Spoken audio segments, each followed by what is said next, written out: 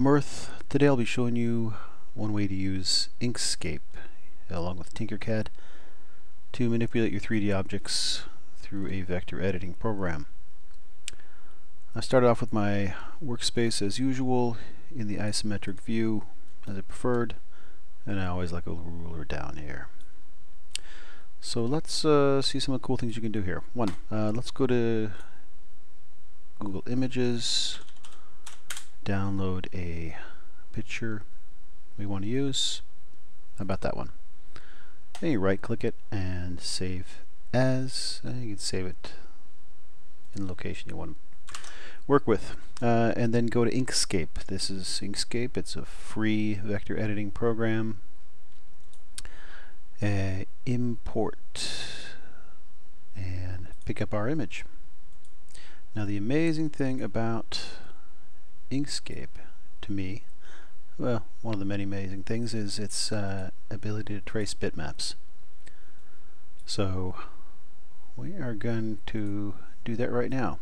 And look, now instead of that colored image, I've got a black and white vector version. It's not a rastered image anymore, it's a vectored one, which can be imported into Tinkercad. First I'm going to get rid of some of the parts I don't want. I don't need the Peugeot name there. I'm looking at it and I'm seeing these internal structures are going to cause some havoc, so I'll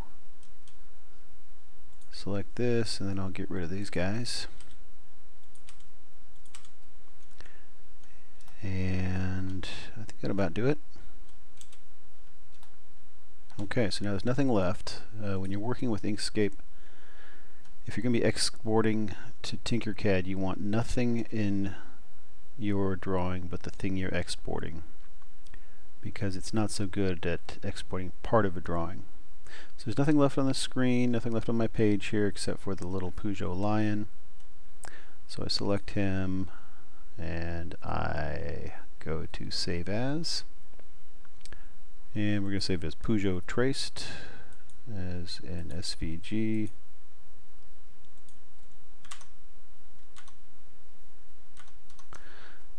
And now we're back here in Inkscape.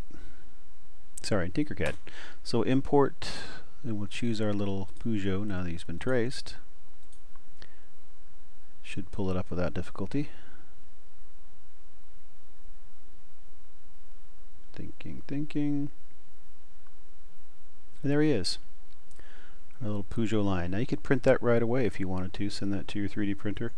I forgot to get rid of these guys. This internal piece of neck muscle and this eye here, which will cause some trouble.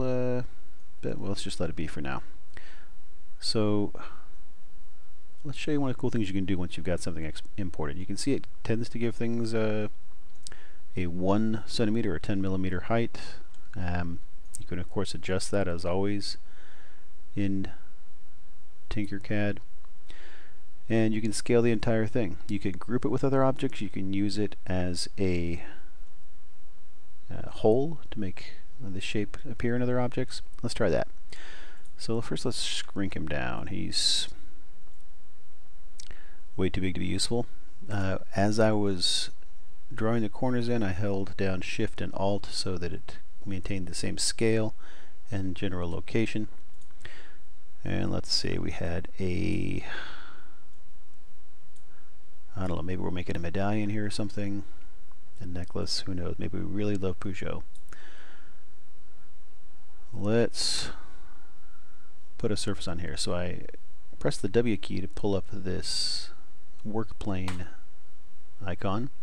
Then I can select my Renault icon and I hit D and it will raise it to be exactly the height of that workspace. Then I hit W again, select any place else, and it destroys that workplace. So I could print that as is.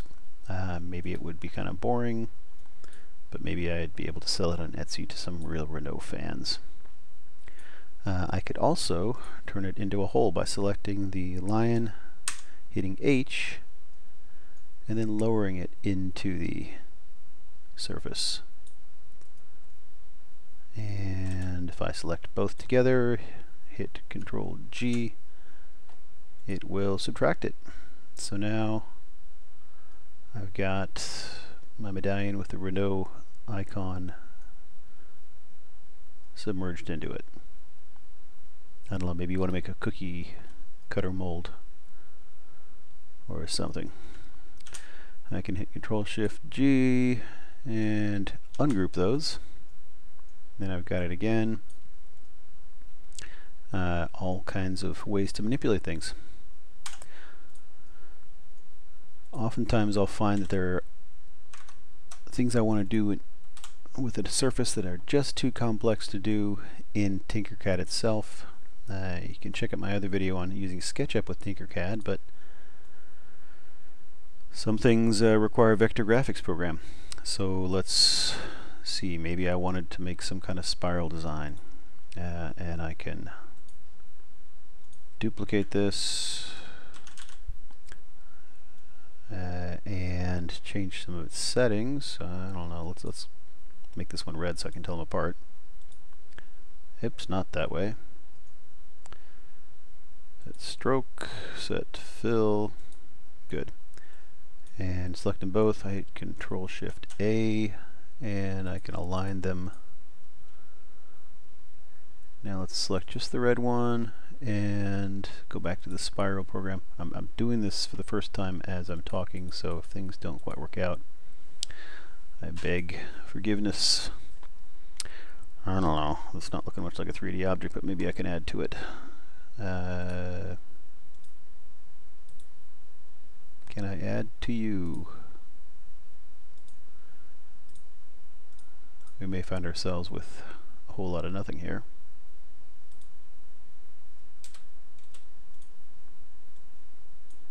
Are you gonna let me call you a object? Yeah, okay, well, it is something like an object. Let's sure, let's export that. Save as strange shape.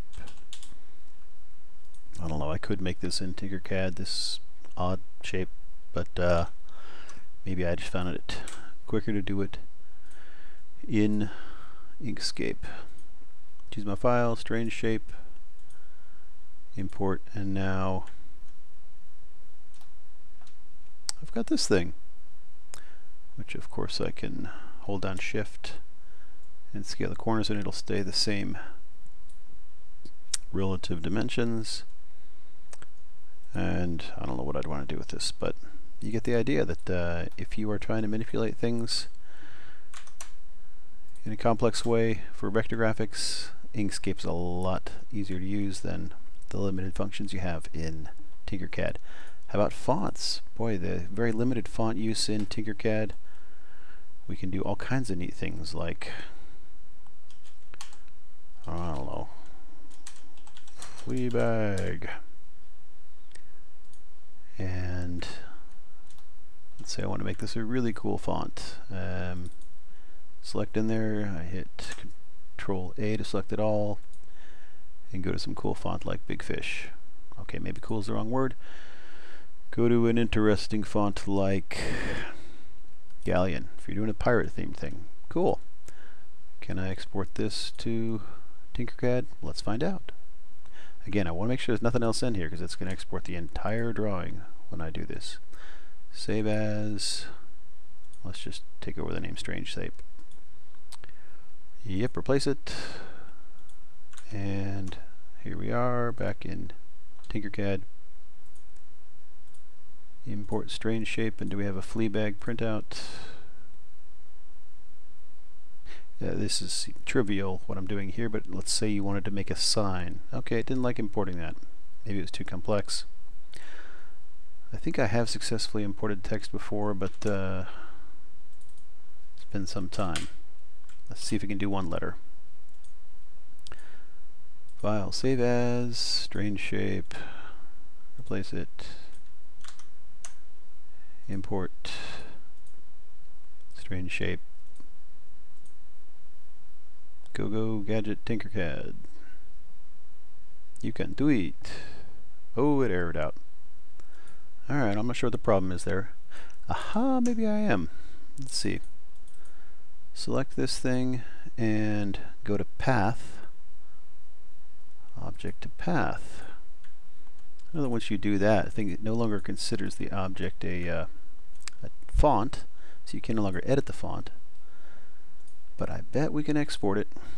Let's go to Save As, Strange Shape, Save, Place, back here. This is going to work. Fingers crossed.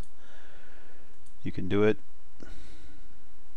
Import, and yes, okay. So, if I were so inclined, I'm sure I could spell the entire flea bag this way. So the relevant thing was in Inkscape. Once I had typed out what I wanted, I had to set it to be a path.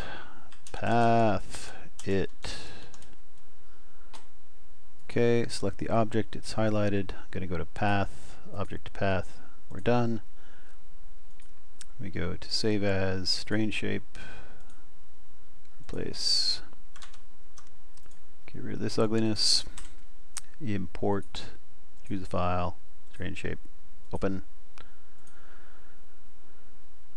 3, 2, 1, boom! Path it. So now I've got, wow, for some reason I wanted to print path it in a pirate font. I would be ready to go. Okay, so that is a couple of ideas on how you might want to use Inkscape along with Tinkercad. I'm going to rotate 90 degrees, raise it, and maybe I wanted to put it in here. Again, I can make a whole lot of it, and I can group these guys. And then I've got path it cut out of my block. You'd never want to print in that orientation. Of course, you like this. And you'd have a beautiful print. Okay, well, this has been Patrick at Tower of Mirth Video. Hope you enjoyed it. Please subscribe below and look for more tutorials.